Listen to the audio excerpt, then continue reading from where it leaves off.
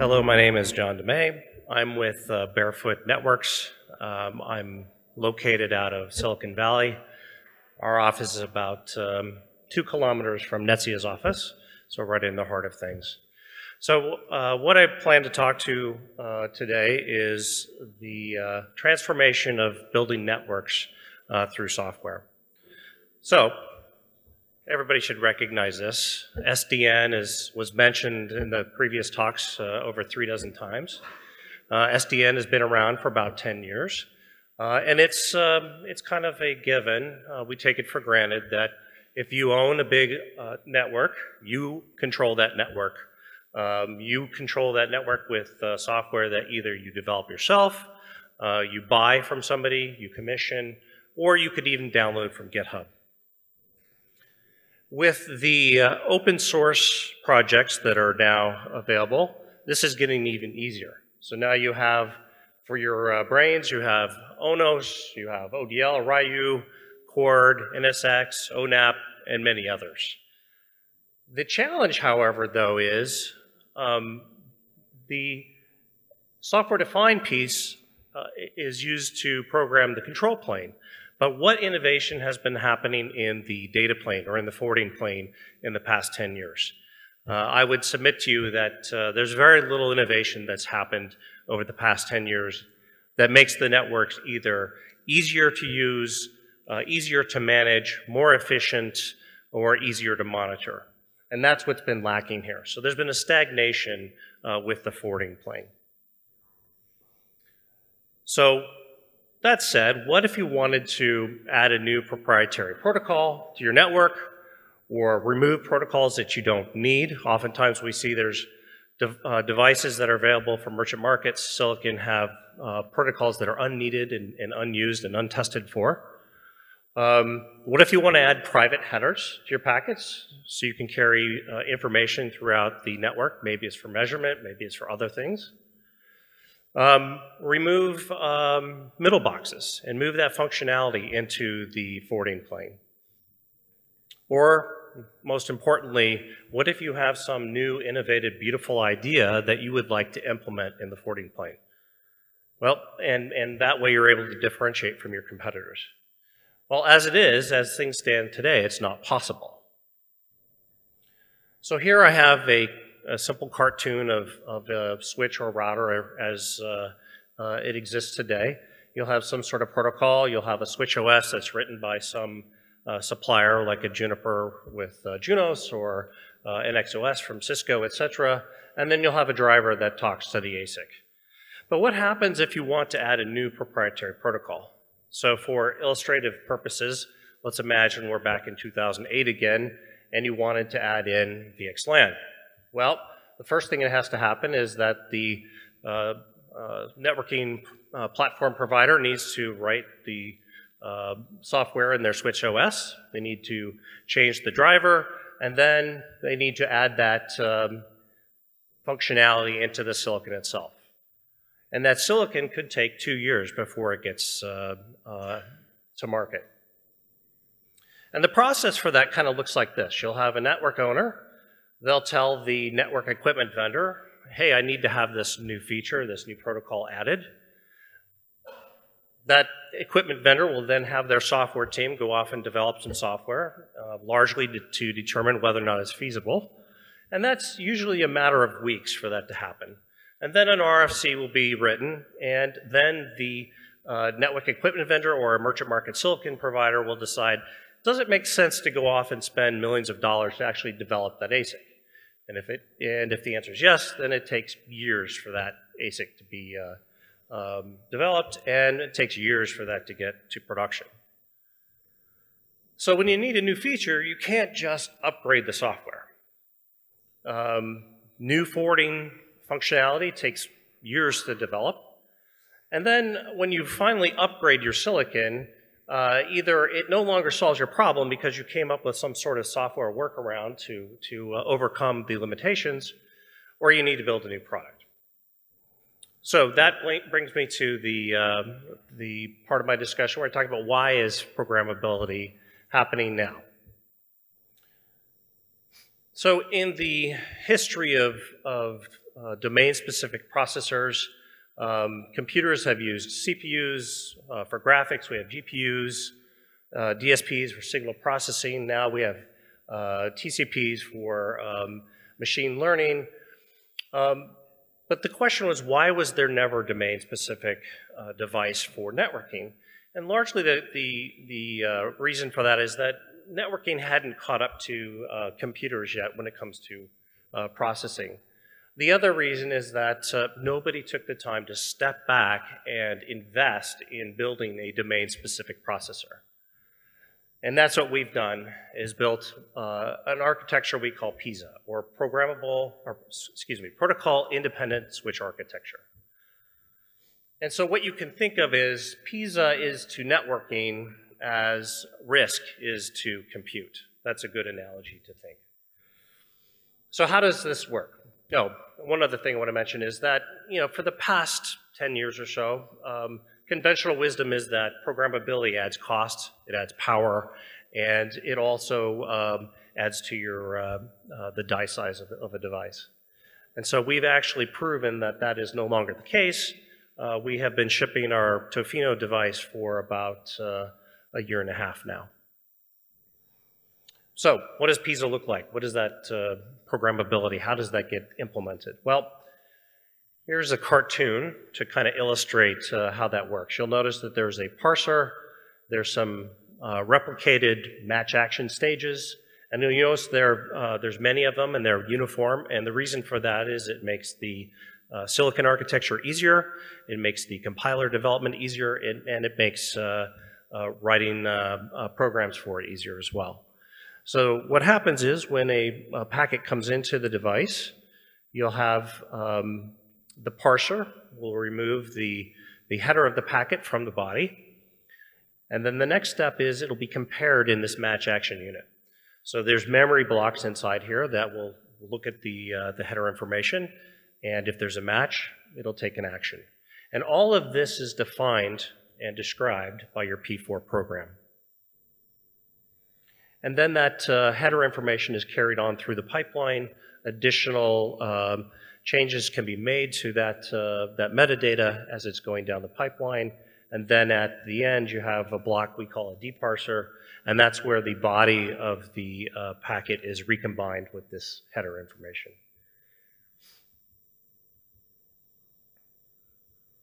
So here's kind of some examples of what P4 looks like. I'm not going to go through these examples in detail, but it's very C-like in structure.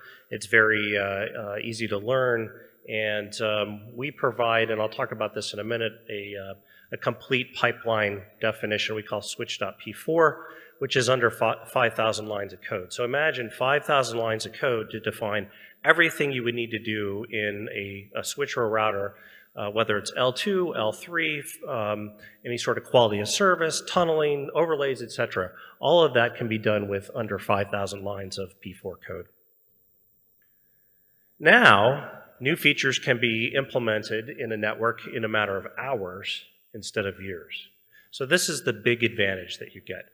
The other advantage is that you can reuse the hardware. Rather than rip and replace, you can reuse the hardware by simply just reprogramming it. So if you want to add a new function like a virtual BNG, all you need to do is reprogram that switch. So I just want to point out the P4 community is growing. P4.org is now part of ONF. That expands the number of contributors, developers, the number of targets for P4. Before P4 merged with ONF, it was a little bit smaller, but nonetheless growing. Now we have the full power and backing of ONF. And there are a number of working groups. I won't go through all these, but just want to point out that P4 is defined and the features that are added are defined by members of P4. And it's an Apache license, it's free to join. So I talked about why programmability is happening now. Now the question is, how is it being used? So I'll go through a few cases here. So the first and foremost is reducing complexity. As I mentioned before, we provide this switch.p4 program. So if you look at this, you have a P4 program, you have a compiler. When you compile, that's what defines how that switch will operate. So we provide this, it's open source, it's free of charge. You can go on the GitHub and look at the source code. And how it becomes simple to use is that you just delete out the functionality that you don't want to use. Now, the beautiful thing with that is it allows you to scale for the functionality that you do want to use. So if you need large tables for ACLs or large tables for NATs, now you can use those, you can build those because you've deleted the things you don't need. So that's one way that programmability is being used. So now you have your version of the switch.p4, you compile, and now the silicon just only supports those protocols, those features that you left in the switch.p4 program. What does that result in? You get lower latency, lower power. So the fewer stages used, the fewer resources used on the chip, you can get lower latency and lower power. This is another advantage of programmability in that you can fine-tune not only the power but the latency of the switch that it would have in your network. All right, some other use cases where programmability is being used is adding custom features. So here's an example where perhaps you want to add new encapsulations, or you want to continue to parse inner headers, or aggregate and segment different types of traffic. So that's one thing that you can do. Another thing you can do is offload sync or heartbeat messages very, very quickly. You can decrease detection time for failures, and then also decrease convergence times and increase accuracy. So these are some of the custom features that can be done with P4. So I already kind of mentioned some of these, so I'll keep going here. So now let's talk about some real-world applications. How are people deploying programmable functions into their networks? The first one I'd like to show is a layer 4 load balancer. So today, if you have a purpose-built hardware, you'll have traffic coming in, it'll go to your load balancer, your hardware, maybe it's F5, A10, something like that, and then it'll go off to your rack. We also see software load balancers being used, same sort of idea. Now, instead of having that purpose-built hardware, you'll use x86 machines, but effectively have the same sort of problem where you have some dedicated equipment being used to do that. Now, with P4, you just simply program that functionality into your switch or your router. So now there's no need to have those servers or those purpose-built load balancers, and you can simply do your load balancing with the switch. What are some of the benefits? Well, you can reduce cost and power. We've seen one customer remove 200 servers with one of these Tofino switches, so there's real cost benefits here. You can increase the bandwidth. Instead of operating at tens of gigabits per second, you're operating at multiple terabit speeds. A significant reduction in latency, up to 1,000 times, and up to 10 million HTTP flows. And there's a publication that has been written, a white paper, so you can actually see some reference material for this. Another example, I'll go through this one quickly, it's very similar, would be a firewall.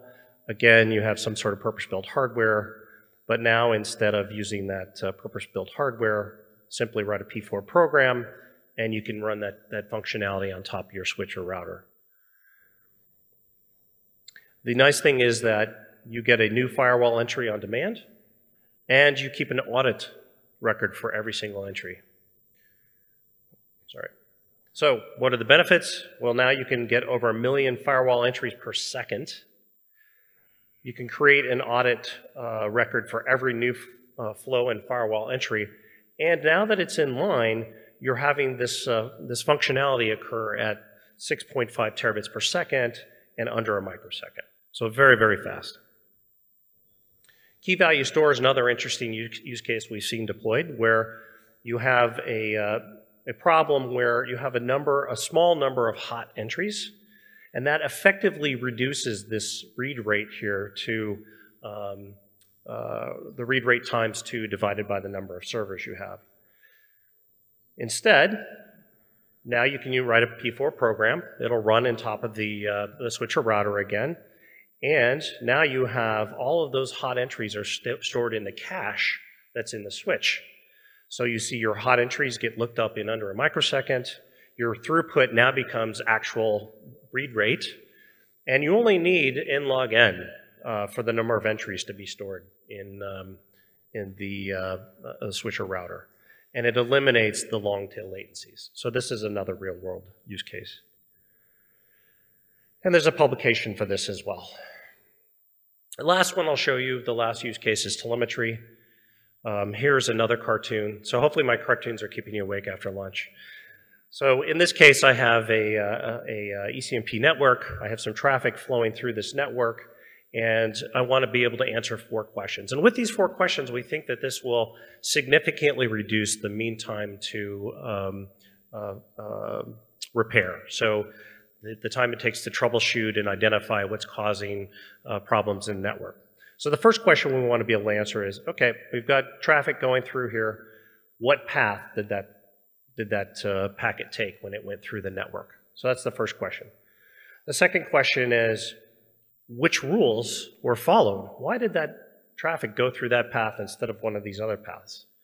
So now with programmability, you can actually program those forwarding rules into the header information on a packet, and each packet becomes almost like a probe itself. The third question you want to answer is, okay, now we have this traffic going through there. How long did it take for it to queue at each one of these places? And the reason that's important is because as soon as you start to see increased latency, that tells you that there's some sort of micro event happening. Maybe it's a microburst, maybe you have a misbehaving VNF or an application. You want to be able to identify quickly and separate, is this hardware, is it software? So here in this case, we see that the third switch has the delay gone up from nanoseconds into microseconds. So obviously there's a problem there. So the natural fourth question we want to be able to answer is, who did that packet share that queue with? If you knew who that packet shared the queue with, then you would know who's the aggressor flow, who's the victim flow, and then you can identify if it's a hardware or software problem. And that's exactly what we do. So here we have an aggressor flow flowing through here, and we're able to identify it and use that to reduce the time to repair. So we do this through a spec we call INT. This is now in IETF, but basically it'll collect this information stored in the header of the packet through each step in the network. And then you can send it off to some sort of collector to be analyzed. So the benefits, as I mentioned, so you have lower mean time to repair. You can reduce it from maybe hundreds of seconds or hundreds of minutes to seconds. You can identify those failures more quickly, and then you can use this information in a feedback loop to auto-remediate. So that's the next step, intent-based networking, if you will. You get more accurate measurements. Now it's nanosecond granularity instead of a millisecond. Now you have better visibility. You can see all the traffic, so it's not just using, instead of getting tens of packets per second of telemetry information, which you would get in an SFlow or an SNMP type of monitoring, you get billions. You also get the improved performance and efficiency. And as I mentioned, you can use this to auto-provision, load balance, or correct errors. So in summary, why is software transforming how networks are being built? Well, first of all, programmable switch chips are here to stay. Tofino is one of the first chips in the market that's programmable by P4, but we're seeing more and more products being developed.